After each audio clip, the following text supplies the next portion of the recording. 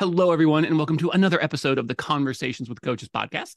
I'm your host, Kevin, and today I have already had the pleasure of making the acquaintance, and I am so pleased to be able to share with you Lorna Vaughn.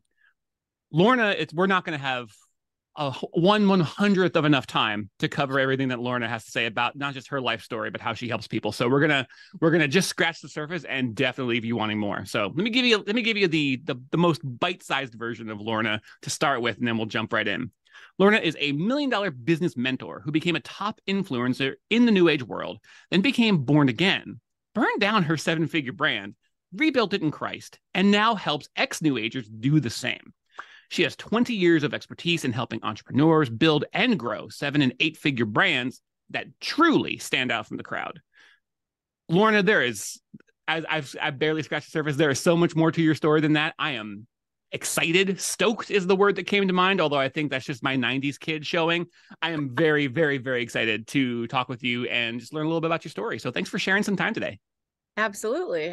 I'm excited to share it too. It's kind of a crazy story.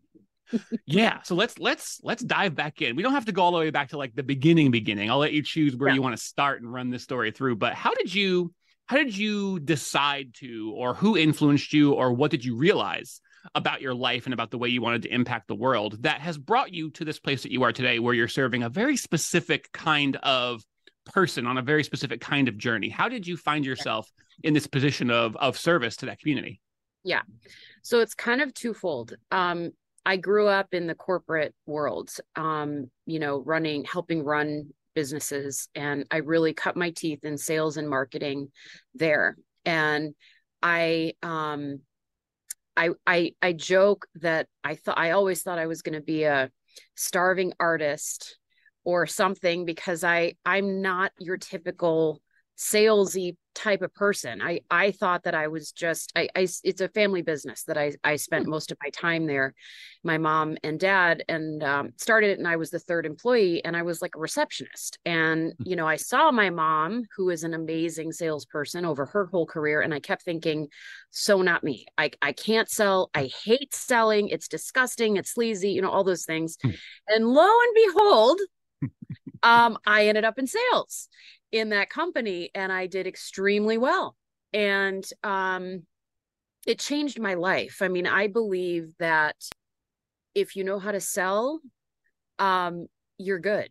I mean, nobody can take your income away. Nobody can kind of control your destiny. You can go out and create your own, carve your own path, and bring home the bacon and not have to depend on somebody else. So, and it also completely changed me in terms of my confidence and all kinds of things.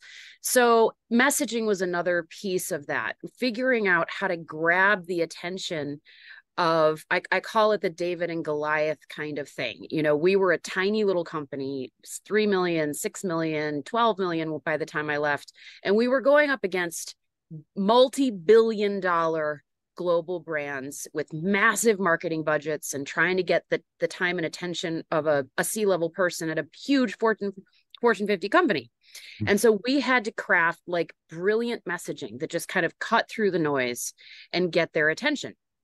And that was amazing training too. So that was my world. I got kicked out of that world several times.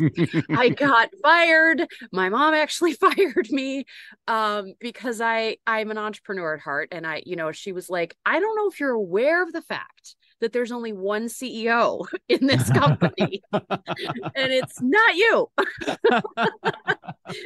and I was like, yeah. So, God was really just calling me out of that world, because I really never felt like I that was my place. I felt like, I come from a long line of missionaries and priests, and even an actual martyr and evangelists and all kinds of stuff. And I just have that evangelistic, spiritual, like I want to help people with their whole being. And so I knew that my time was limited, and I just was too stubborn to leave on my own. So, so God kicked me out, and I went through a really hard 4 years, what I call my dark night of the soul searching, really just a very dark time, trying to figure out, how do I start this business? And I think so many people who feel like they have a gift to share with the world get stuck at the business piece. They get stuck at the sales, the marketing, the messaging, does the world really need another one of me? There's already a billion coaches like me out there. There's not. There isn't. You're the only coach like you. That's right. And but I went through that same thing. And so much self-doubt and all of this stuff, it just really crippled me. And I gave up and I went back to corporate because that's what I knew. And I couldn't sell. I couldn't sell a thing. It was terrifying. And I got fired again. Man. And that was really my lowest point. I actually went through a nervous breakdown, and it was really, my mental health was in a really bad place. And I finally realized, okay, I just need to accept this calling, and I need to just get over myself and trust that if God is calling me into this, then he's going to give me the words. There's a story of Moses, right? In the burning bush, when God calls Moses to speak to the Pharaoh of Egypt and command him to set, 600,000 Israelites free. And Moses was a stutterer. And he's like, I'm sorry, why are you picking me? His brother was an amazing speaker. Amazing. And Moses is like, why are you picking me? Pick my brother. And God said, no, I'm picking you. And he said, have no fear, for I will be with your mouth.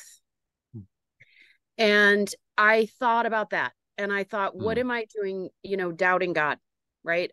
If this is my calling, then I need to just step into it. So I did, but I did it. I went in kind of the wrong door. I didn't realize at the time, but that's when I started my new age business. It blew up.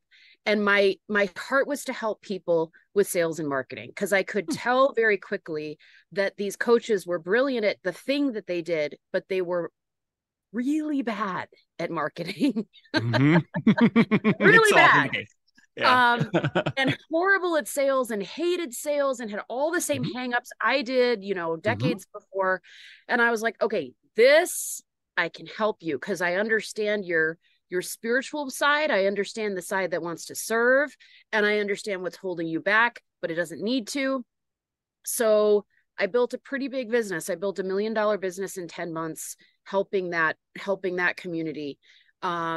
And that did that for 5 years, and kind of, I was kind of a big deal in that world. And then everything died about a year ago. 2 years ago, I got married, and a month after we got married, my husband broke his neck, and really should be dead or paralyzed. But he actually walked away from the accident. But the traumatic brain injury was so severe on top of the many others that he had, because he's a thrill seeker and he takes risks.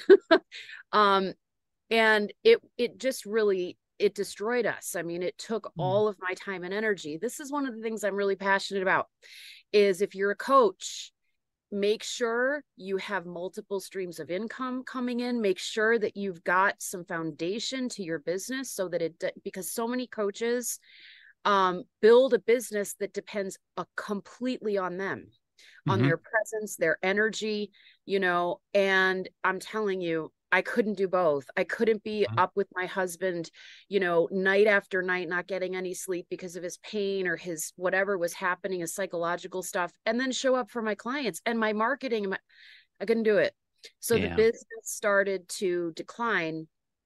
And then last year, right around this time, it stopped. I mean, and I had to walk away. And so that was not easy. I walked away from what I thought was my future and my purpose and all of that. But God had something else in store for me, because that was a new age business. And I was teaching a lot of stuff that I thought at the time was true. My heart was in the right place. Absolutely. But it wasn't, And so last fall, I was called back. I say back home, but kind of in a new way, because I come from that world. My dad is a priest, and, I was raised a Christian. But I was called back. I mean, I heard the call. And Yeah. I thought, what in the world is this about? Hmm. And over many months, I ran from that call because I was like, I'm not getting Mm-hmm. baptized. That's what he said. You will get baptized. I was like, Hmm. don't need to get baptized. Not doing that. Um, you know, I don't believe that there's only one way to God. I believe there's many paths, and why would he want me to do this and all of this stuff? It was a battle. I was really very prideful and Hmm. um you know, so but eventually I surrendered because I was like, I think that between me and God, I'm not going to win this one. I just feel he's probably going to win. And so I had a change of heart and I came to Christ, and then I was like, now what? Now what do I do with my coaching? Who like, okay, I can't help new agers, and I love them as people. They, some of them are still my friends. Actually, many though are leaving for Christ. It is a huge trend right now. It's kind of crazy. Hmm. Um, but you know, in terms of my beliefs, I really can't. So I went through this season of wilderness and wandering and kind of being stripped away of all of my new age beliefs and concepts and ways that I coached. And that took a while. And then I started realizing, and other people started telling me, well, Lorna, like, help Christian coaches. Like, hello. um, and also help people who are like me, who had a new age business, who had to walk away from it, but coaching is still their gift, their God-given gift. And now they're in the same place that I was in, you know, Mm-hmm. having to speak to a totally new audience, having to totally kind of um, reframe their thinking in Christ and not a new age. So that led me to kind of the present moment where Hmm. I have made that transition and I am now back coaching. Um, and that's where my heart is to help kind of two different types of people, Christian coaches who struggle with the same things that anybody does, you know, their messaging, their market, their pricing. And I've actually been talking to a lot of Christian coaches who struggle with how to price things, you know, in a way Oh that yeah. they feel good and is sustainable as a business, but doesn't make them feel like they're leaving people out in the cold, you know? Mm-hmm. um how to speak powerfully and boldly and with humility, because I think a Mm-hmm. lot of times they diminish and dilute the power of their message because they want to be humble and obedient to God, and but that really cripples their business because people don't know how beautiful and powerful their God-given gift is. Yeah. For fear So of there's pride, you lose like, your power. what? For fear of pride, you lose your power. Yes. Yeah. So say, you know, same problems that I help people with, but there's nuances because of Hmm. the faith that they struggle with that new agers do, but in kind of like a totally different way. And then also helping new age ex new agers who need to rebrand their businesses. So that's kind of the story in a nutshell. Yeah, that and that is a nutshell that I can see so many different paths where that story gets even deeper and windier. It's but you did a great job of capturing all the twists and turns and how like it really is clear even as you told that nutshell version of the story how it was just you on the path that in retrospect now you see your footprints behind you and you see your path that you walked behind you and it makes sense how you got to where you are today. It's like you're every little piece of it, everything you learned, every valley that you were at the bottom of, every mountaintop that you looked off the top of, and all the different journeys in between, all of it makes sense because you see where you are now and you feel where you are now and who you're serving, who you are, who you've come to help. It's just you I'm complimenting you, but also trying to like sum it back up too, because you did a really excellent job of taking us on that journey with you. And I think that speaks to how powerful your coaching is. I'm guessing, but I'm pretty confident in that guess.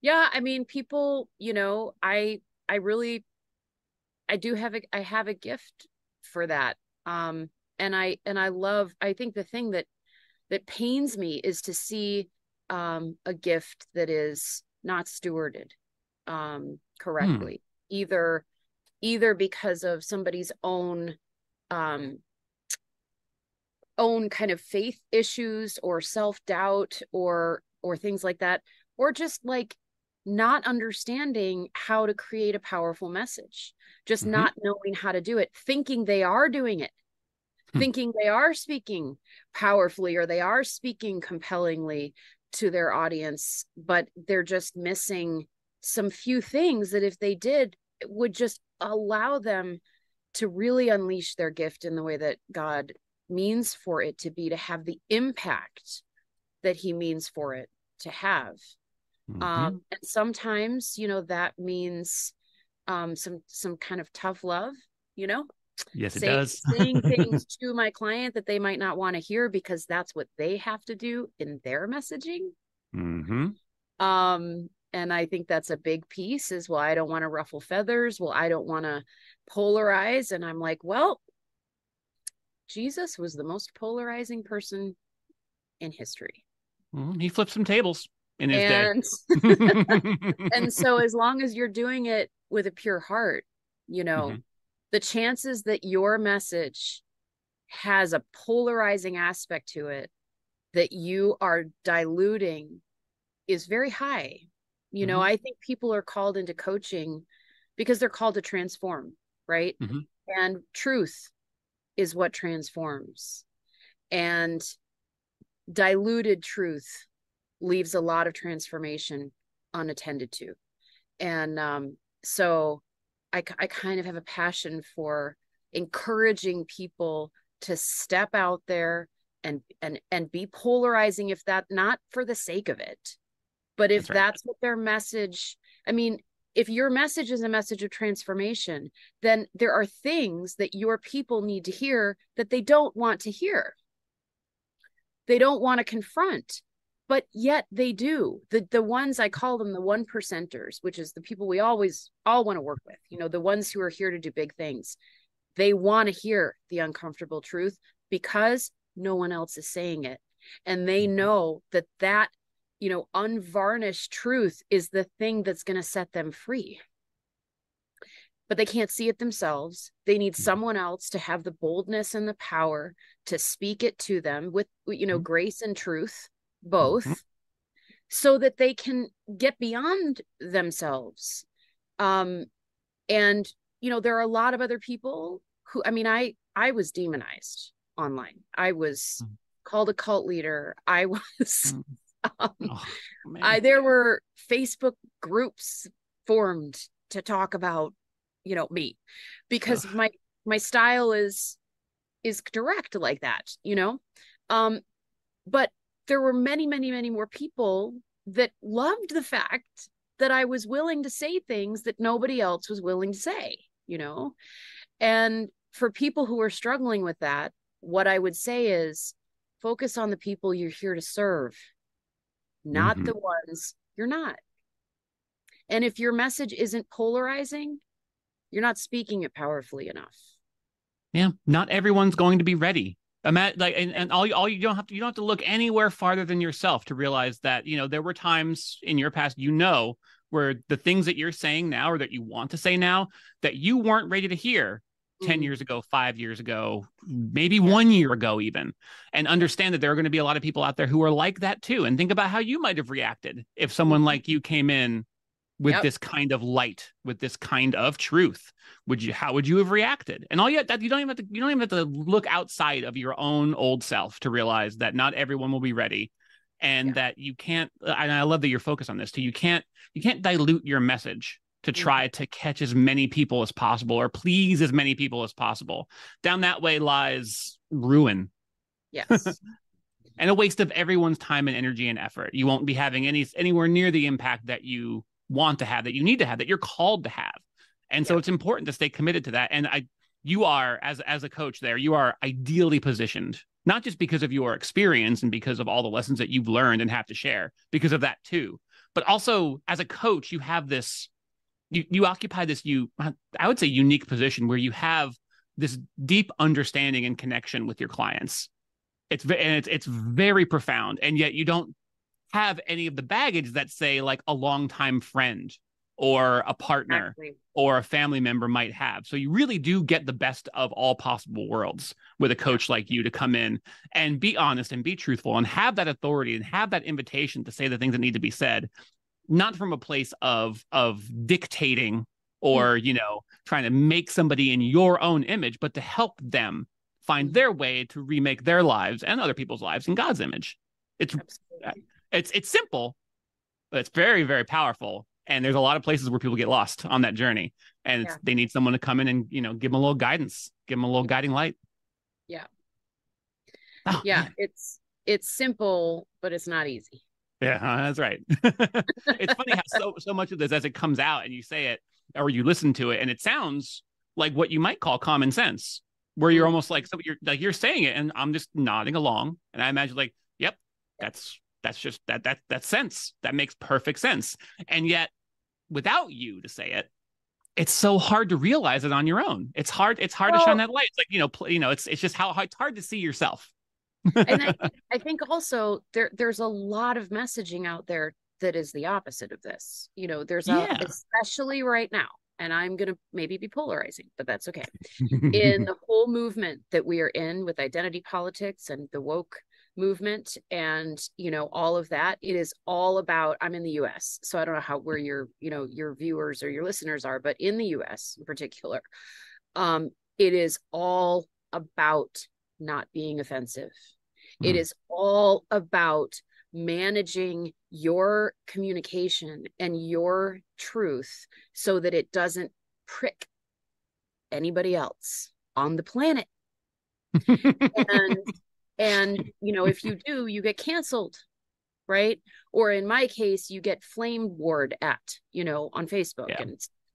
And so there's a lot of quote unquote common sense out there in the culture, particularly in the last few years, that I think is infiltrating people's minds and people's consciousness to make them feel like, well, and especially if they're a Christian, right? They don't want to be bombastic and just kind of out there and in your face. That's not what I'm talking about. But there's that combined with, be nice, be loving. That's what I got all the time. You're not very loving. And I was like, actually, to me, you are. The most loving thing to do is to say what is no one else wants to hear, to tell somebody the truth instead of co-sign their denial and their lies. I think that's the most loving thing to do. Now, if you are somebody who wants comfort over growth, that's not going to feel loving, But there's a lot in the culture. All I was trying to say is it sounds like common sense, but there's also, I think, a struggle with, but that's not nice, and I'm going to be seen as a jerk. So one of the things that I struggled with was, I knew this was my style. From the time I was, in high school, I would have friends come to me and ask me for advice. Probably a lot of coaches, have this experience. Yeah. And I would say things that they were like mad at me for. They'd be like, very nice. And I was like, I thought you wanted to get out of your pattern. I don't know. Call me crazy. But, I thought you wanted to get out of this. Maybe I'm confused. And so when I was looking at going into coaching, I felt like, who's going to hire me? Like literally nobody's going to hire me because I just, they're more concerned with comfort over growth. Most people are. The 1% are not. And you just have to remember who you're talking to and who you're here to serve. Yeah, for me, it was a real revelation when I realized that there is a massive difference between being nice and being kind. Yeah. And there's an edge to kindness, a desire to be of help and to be of service, to really genuinely care, even when, quite frankly, especially when it's not comfortable to care, to give care or to receive care. There, I find kindness to be the powerful way that I like to move forward. Nice, I can take or leave. Nice can be nice, I sometimes like to say, even though using the word to define itself is kind of silly. But still, I find this commitment to niceness sort of silly sometimes. I'm much more interested in kindness. And, if I hadn't been allowed to step on anybody's toes, I never would have learned how to dance. Mhm. Like I really like I never would have even come close. And I'm not exactly a graceful human being physically, but if I had never been able to stumble and step on some toes and sometimes embarrass myself, maybe other people, never would have learned how to dance. And Yeah. that's kind of how I think about that when it comes to niceness and kindness and being Yeah. the kind of person that I want to be in the world and genuinely caring about people. Mm-hmm. Yep. And that can look like you don't care to a lot of other people, you Yeah. know. And that's just, and it occurs to me too. I mean, especially for those who are in the faith, you know, God is the one who's given you this message. So it's not really your right to dilute it and decide that it's not, fit for public consumption. Mm-hmm. You know, Oh he man. gave Oh, it to you. Yeah. Well, I know I'm, we're I just, already it's I did the thing that I told you I was going to do. I got sucked into the conversation and I lost track of time. We're not like over time wildly or anything like that, but I could do this with you for hours, and I'm sure that you have. But I do want to, before I let you go, yeah. reluctantly, um, give you a chance to tell the audience where people can just learn more about you, whether they're just curious about your life story and who you are and how you came to be who you are, Mhm. and if it's different, like where can they best connect with you if they want to just talk to you, learn more about you, and especially if they want to talk about what your coaching might be able to help them with and how you might be able to guide them where they want to go. So where Yeah.